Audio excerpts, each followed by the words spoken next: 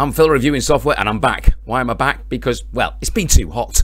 Wherever you are in the world, hope this heat wave hasn't affected you too badly, but me sitting in an office when it's been like 36 degrees or whatever it is in the UK. Wow. So, we're back into it. Hope you're going to enjoy this one. It's a fantastic form creator that's really easy to use and has got thousands of templates that you can put on your website and your blog, just about anywhere. Before we jump in and talk about, as he looks for the name, Gozen Forms. The link, phils.deals, you'll find in the description, / whatever the product is, will always take you to the best link. Click on that and find out what the offer is, because sometimes you think, don't need that. Click on the link. I need it for that price. All right, so that's always updated. phils.deals / and this will be Gozen. Always check out the link, find out what the price is. I always try and update it with the latest price. So, are you ready? Let's jump in. Let's get back into it, reviewing the software, and let's have a look at Gozen. And this is where I'm going to start with Gozen, because I don't normally do this. Normally I just whiz through and go, oh look, lots of templates. But I actually want to show you that it's really easy just to set your own form up. Not just that, it kind of guides you through. I like software like this where the first time you log on and use something, it says, ask a question. Next, that's where you click on add a question. That's where you can start your questions. Here's the themes to customize your design. And there are your form settings. And that's how you publish your form. Speed up the form by filling up the project with logic. Integrate it. Share it. Results. So that's great. I love that. I just love the fact that they have inbuilt it into the software, that if you're using it for the first time, it will talk you through how to make your own form. But that said, now I'm being lazy. I'm not going to make my own form. I am going to go back to the workspace and I'm going to create from the templates just to show you what there is. And there are so many forms on this. So let's look at all the forms that are available and let's just click on a couple of them. So obviously you can send these forms via email. You can put them on your website. And if we preview the template, add spot booking form. So you want to book a spot with someone. So let's start. What's your name? Phil. I like the look of these forms straight away. So you type in, because forms can be very boring to fill in when you've just got to do it in a big long list. Hey, great. What's your last name? Banks. That's not my real last name. Here we go. My address. I'm not telling you that. EEE. City. EEE. State. Province. Ah.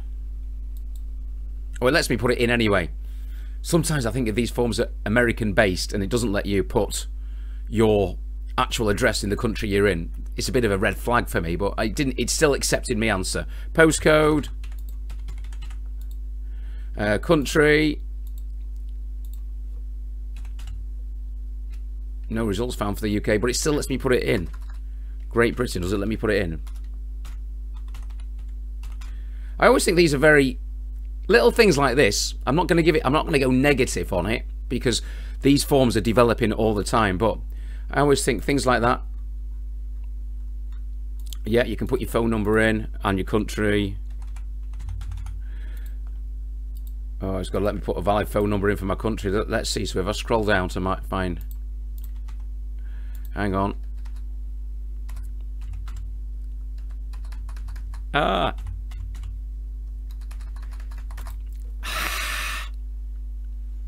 Gozen Forms, if you watch this video, this is me trying out your form as a real user.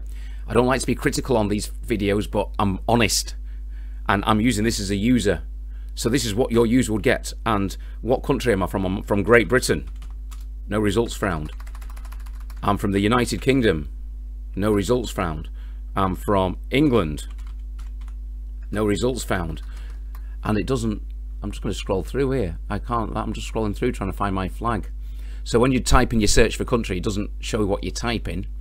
And I'm going to scroll through here and it's very hard to find. I'm hoping to find my country. But again, it's not very user... Sorry, Gozen. Listen. This is a bit of a pain. Sort it out, Gozen. Phil reviews software. I'm still scrolling. I'm still trying to find my country. Maybe I've missed it now, but again, it's just not practical, this, is it? I'm still scrolling. There's lots of... There we go. And the country code, well, there's not a 644. 7. I'm not going to put my real number. 111111. How many digits is it? It's, oh, how many? Right. Email.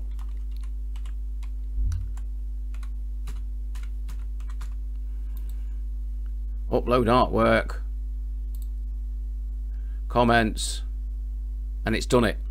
All right. So I'll leave it in. I will always leave that in. And you know, Gozen are probably developing this all the time, just letting you know. I don't want to put you off. If you click on my magic links, oops, someone's just done a Fiverr job for me. Did you hear that? Boom. Anyway, let's get back to the positives. Lots of different forms about entertainment, education, gaming, human resources, insurance forms, lead generation forms, marketing forms, medical forms. Yes, I'm just reading these out. Non-profit forms and other forms. You can do online quizzes. Yeah, let's just check quickly the online quiz, see how it looks.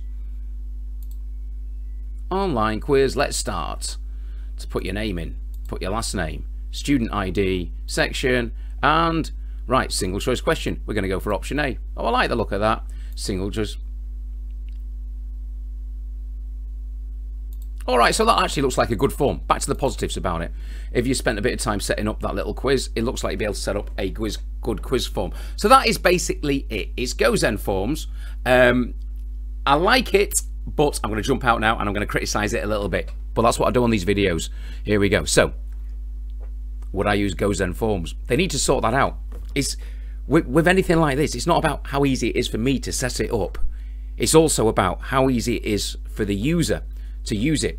I did a thing the other week on some software which was secure signing, you know, using blockchain technology, but it was really unclear when the user got the email how they signed the form and submitted it. So again, the same with this. I'm sure Gozen will sort it out, and I'm sure that if you click on the link, you're getting a great price for this form builder. But come on, Gozen, have a look at it and make some of those things easier. So I wouldn't use it now. I might use it in the future. So I'm not going to recommend it right now, but I might recommend it in the future. But do click on the link and have a look at Gozen.